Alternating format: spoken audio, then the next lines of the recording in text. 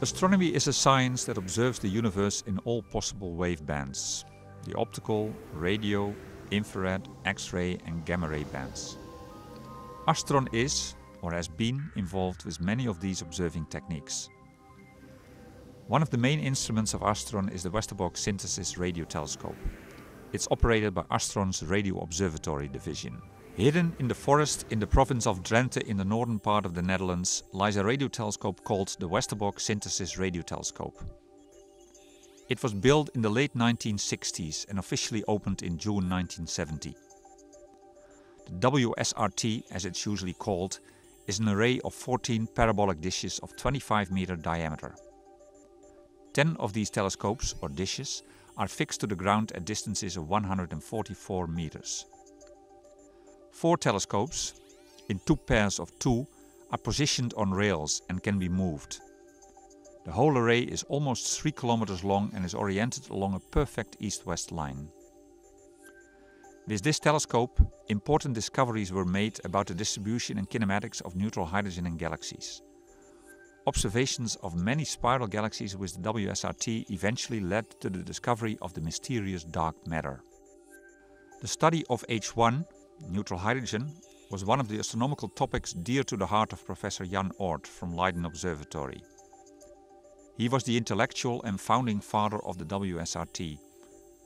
Using radio waves, one could pierce through the dust in our galaxy, and this property proved to be crucial in unraveling the structure and the rotation of our galaxy. Oort's student, Henk van der Hulst, in 1944 predicted the existence of the 21 centimeter line of neutral hydrogen. The study of the 21 centimeter line became a hallmark of Dutch H1 research for more than 60 years. After the completion of the 12-dish array in 1970, the baseline length was doubled by the addition of 2 more telescopes in 1979. These had to be disassembled and moved through the forest to the outer location. A second life for the WSRT started in the mid-90s. When the telescope was 25 years old, a major new upgrade was begun. The reflector mesh on the dish was improved, an operation that took several years. The most important part of the array, the receivers and the back end, were completely renewed and made much more sensitive. The WSRT was turned into a frequency-flexible array through the construction of 14 multi-frequency front ends.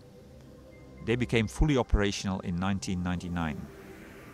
Within 30 seconds, the array could now be tuned to a different frequency.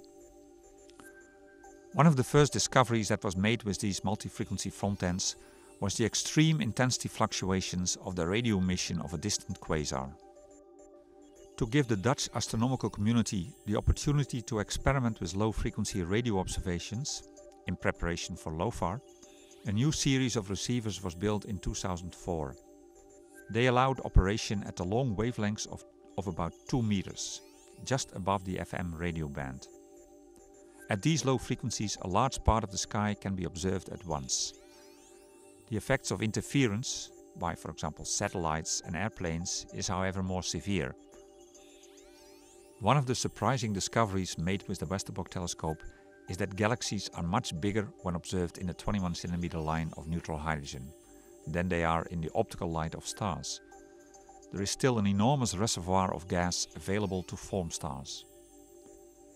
This is not only the case in the Andromeda galaxy, our nearest neighbor, but it's also true in NGC 6946 and NGC 2403 and many more. The WSRT has become one of the most powerful pulsar telescopes in the world. Several staff members at ASTRON are using the telescope to discover new pulsars and conduct accurate studies of the arrival time of their pulses. The timing accuracies they have achieved approach a fraction of a microsecond. Also in the radio continuum emission, the universe looks different. Here we see images of the Perseus cluster of galaxies, about 200 million light-years from us. This is a collection of hundreds of galaxies kept together by the gravitational pull of large quantities of dark matter. Here we show on the same scale the distribution of galaxies as seen in visible light and the radio continuum emission. The peculiar shape of the galaxy at the top right is due to the interaction of jets ejected from the nucleus with the intracluster medium. The jets are swept back by the pressure of the cluster wind and form a long trail.